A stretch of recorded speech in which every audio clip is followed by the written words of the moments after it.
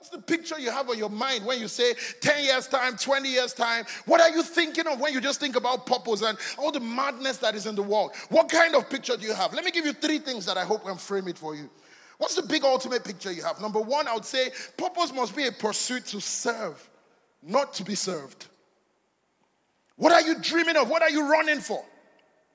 Purpose must be a pursuit to serve, not to be served. When you think about the pictures on your heart, I pray the Holy Spirit will start to correct you in line of what God calls us to. That you don't sit down and you're building this dream of how the world will serve you and my brothers will serve me, every member of my household will serve me. Listen, what it means to be a Christian. The Son of Man is laying down his life to serve, not to be served. Now, does this mean we will not be served? No, but that's not even the point of our conversation. The point of our conversation is that we're in a pursuit to lay down our lives and serve. We see this as a burning desire to say God is calling us to live our lives in such a way that we're living it in service. And maybe you're sitting there and saying, but Joseph had a dream to be served. Listen, Joseph never pursued a dream to be served.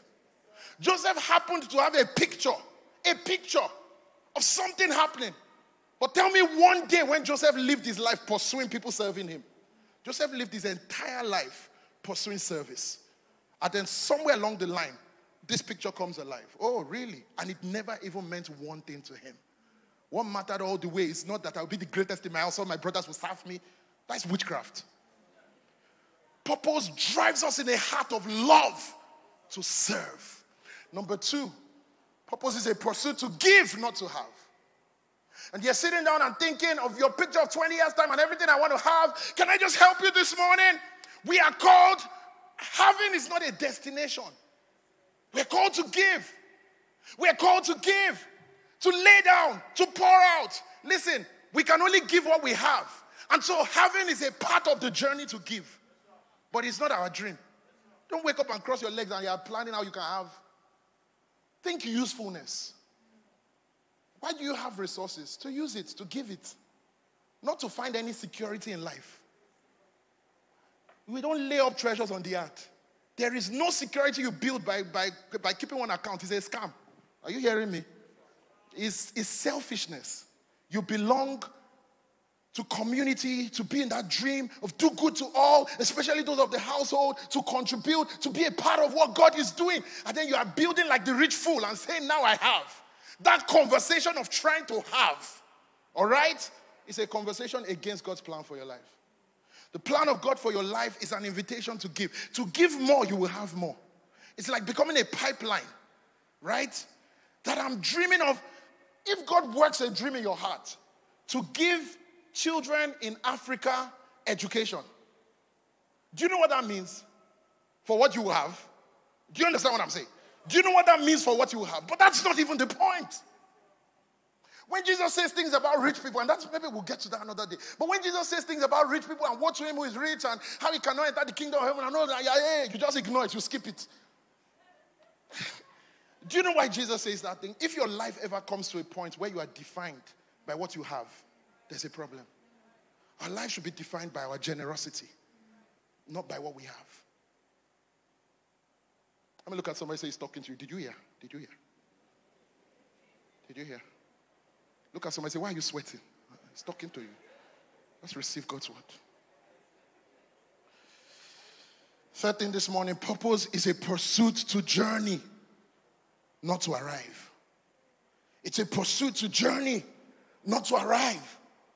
It's a pursuit to journey, not to arrive. You know, many times as you grow up, you just, young people, we just have that mindset of when I settle. When I settle. You know, I know that when I settle, I will, you know, when you settle, settle.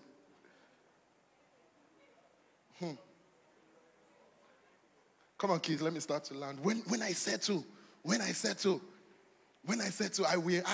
In fact, God knows that when I settle, I'm going to fund the gospel in Africa. I will be a donor to the gospel in Africa. I will feed homeless children and take them off the streets. I will start a foundation. When I settle. Give offering and tithe. No, when I settle.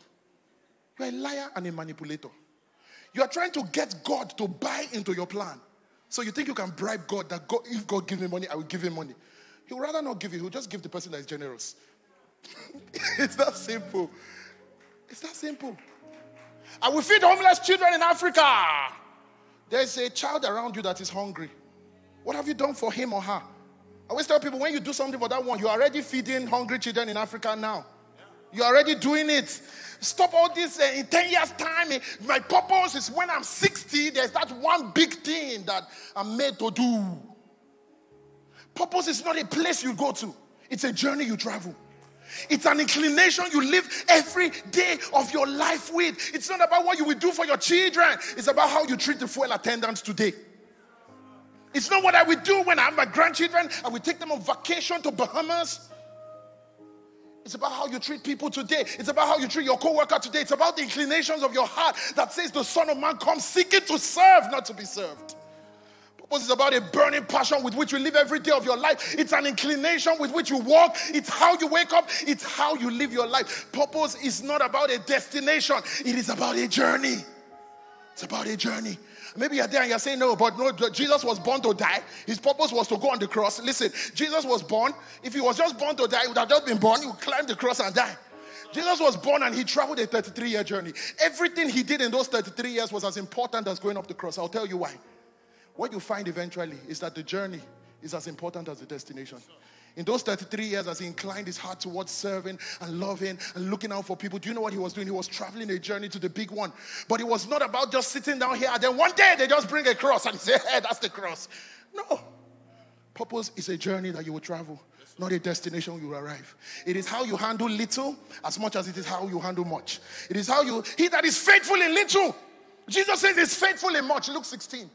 He that is faithful in little is faithful in much. Not that he that, because it's little, he's unfaithful. When he has much, he will become faithful. No! Jesus says he that is faithful in little is faithful. Not even will be. He says he is faithful. In other words, what you call little, God calls much. It's just perspective. You are saying the hinge of the door is little. God is saying the hinge is holding the whole door. What you call little, God calls much. It's just perspective. Purpose is a pursuit to journey, not to arrive. It is about a becoming. It's about a becoming. Purpose is not that one big thing you will do. It's not just that one thing. It's an inclination that we live our lives with.